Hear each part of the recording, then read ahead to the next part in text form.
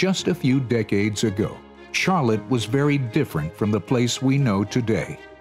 How have we become America's 17th largest city, home to a dynamic downtown, an array of multinational companies, and Major League sports? And why us? This is the story of the people who built modern Charlotte, what drove them, how they made it happen.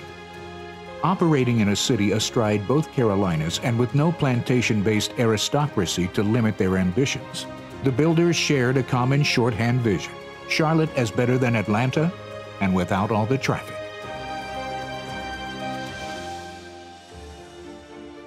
If you look back in the history of Charlotte and in Mecklenburg County, you look at the fact that we started out as somewhat of a textile town and somewhat of a distribution town. We were always a place that people knew about, but only as a small town of 60 to 80,000 at the turn of the century. We were never a big city. We didn't have a river. We didn't have mountains. We didn't have a coast. When I came here as a reporter, there was a pulse in Charlotte that you couldn't get in any other city in North Carolina. Charlotte was a meritocracy. Anybody could come here if they were willing to work. The place was wide open to them. First, there were people who were accustomed to hard work because they came from small towns or farms where people worked hard physically, putting in the proverbial full day's work for the full day's pay.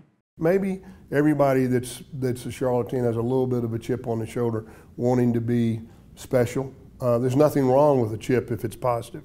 I had a chip on my shoulder, and for me, Charlotte was not good for my business. I mean, I could have been headquartered in Washington or Florida or Dallas, any place, a major city would have been more helpful. I used to do business with New Yorkers who wouldn't come to Charlotte. I had to fly to Atlanta. They said, "I'm not coming to Charlotte. You can't get a drink." They said, "And you don't have a hotel." I said, "Well, you've stayed in a Red Carpet Inn. You know, that's nice enough. People stay there." And he said, "Jim, if you have to go outside to get to your room, it is not a hotel."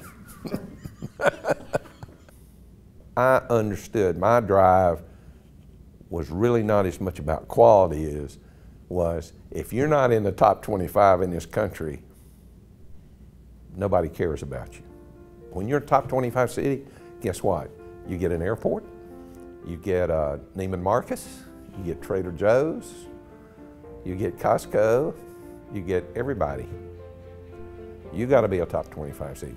You can go back a couple generations and they were already thinking about it. They wanted to be a city.